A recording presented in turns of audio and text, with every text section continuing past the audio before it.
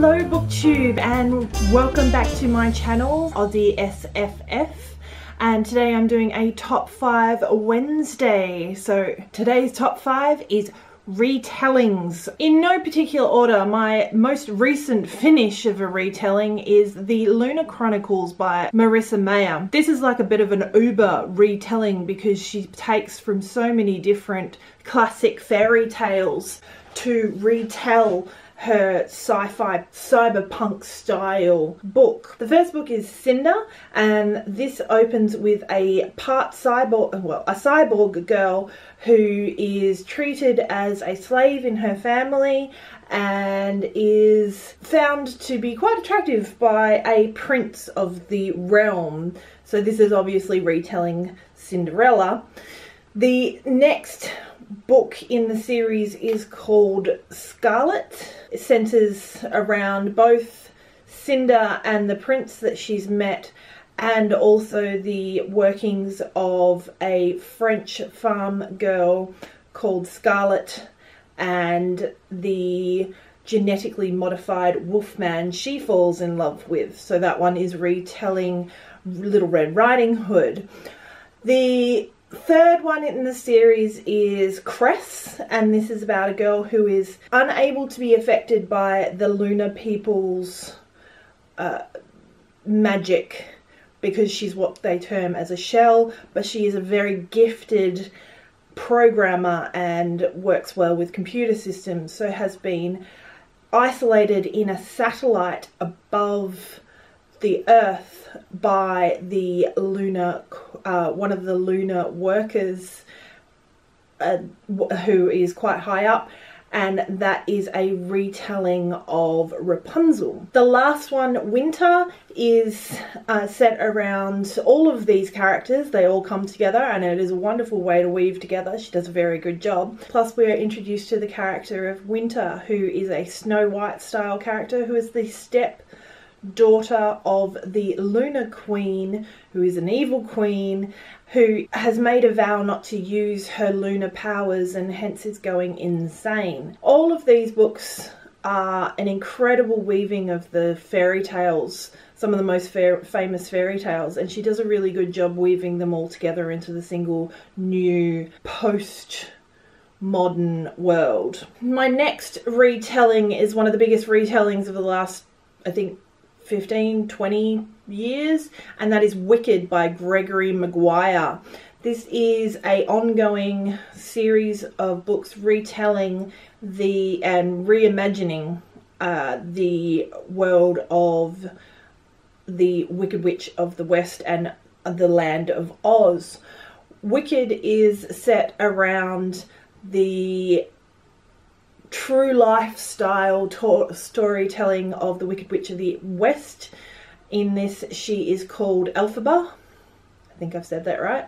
And I actually didn't read this book first. I read Son of a Witch first because I was familiar with Gregory Maguire's work previous to the phenomenon that is Wicked. And again, it's one of those ones where you stick it in the world of Oz and I'm gonna love it. So I actually read the second book in the series, which is Son of a Witch, where her son is struggling to find a place for himself in the world. So the first book is Wicked, and that is set around Elphaba and her friendship with the Glenda the Good Witch at school and the proceedings that happen there. So this is pre-Dorothy coming to the land of Oz. Son of a Witch is post Dorothy's, what basically gets interpreted as destruction of their world.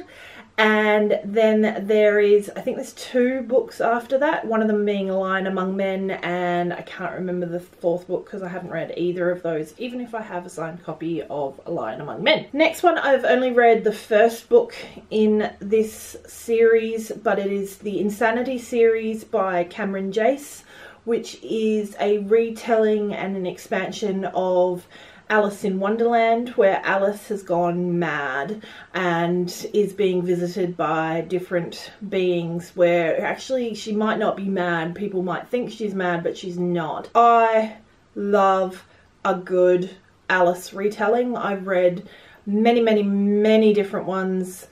My favourite of which isn't actually a book.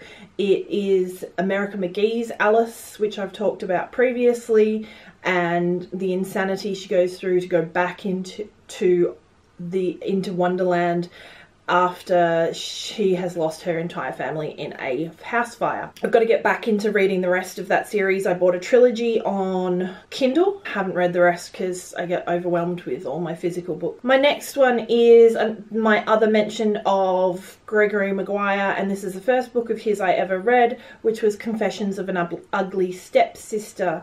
I adore this book. If I was pressed to find my top one, this would be it, without a doubt. He has rewritten the Cinderella story to a T, set it in Holland during the influx of the tulips that were so popular at the time, and it's in a merchant family who the mother has the children. She is poor. She remarries into a merchant family. The father has a beautiful young daughter, and she is by far and away one of the most beautiful girls in all of the land. Sound familiar? And the confessions come from what you interpret, because the two daughters, one of them, I think she has Down syndrome, or something along those lines, but she's non-verbal throughout the book, and the other sister is just deemed as ugly, and especially in comparison to this beautiful young girl. This was probably one of the first retellings I actually read as well. This was many years ago, and it blew me away. I absolutely loved it. For someone who'd grown up with revolting rhymes and those sorts of retellings where it's written as still for kids but written in a more politically correct, that was right, the politically correct nursery rhymes, but still meant for kids. This was the first retelling where it wasn't just a cleaned up version or a politically correct version. It was beautiful and amazing and blew me away. My next one is a graphic novel series, which is the Fables series. This is set in the modern day in New York for a lot of it, where the Fables are driven out of their fable lands and worlds across dimensions to come to the Mundy world, or the Mundanes, where they are safe from persecution by their emperor, who has taken over many of the worlds. And we don't know who this is for the good first 6 or 7 volumes. This was an amazing reproduction at bringing all of the well-known fairy tales, just all fiction together, and it was beautifully drawn and beautifully done. And I have recently finally finished all 23 volumes of it and enjoyed it immensely. I would recommend that to anyone who's trying to get into comics if they already love fantasy. So that's it for my top 5 Wednesday for retellings. If you have any comments or some suggestions that you think I might like because of these ones, please hit me up in the comments below. Don't forget to give it a thumbs up if you liked it, and subscribe if you haven't already. Thank you very much.